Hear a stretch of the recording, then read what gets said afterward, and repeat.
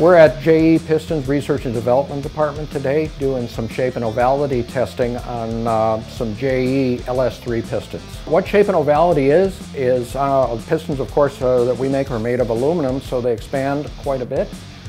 We can compensate for that by this rather complex shape and ovality that is required on the piston.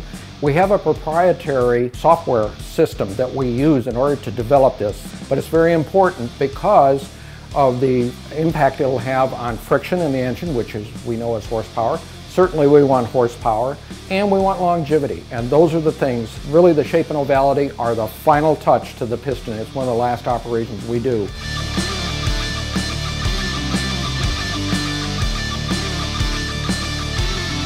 This one was one of the iterations we tried that honestly didn't work as well as we'd like, but we can see here we got a little rubbing here, which would increase the friction and that, so we really don't care for that much.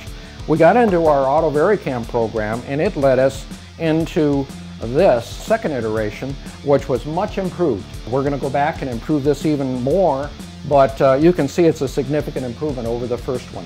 And with the goal being that we'd like to take a piston out there that looks like the skirt never touched the cylinder.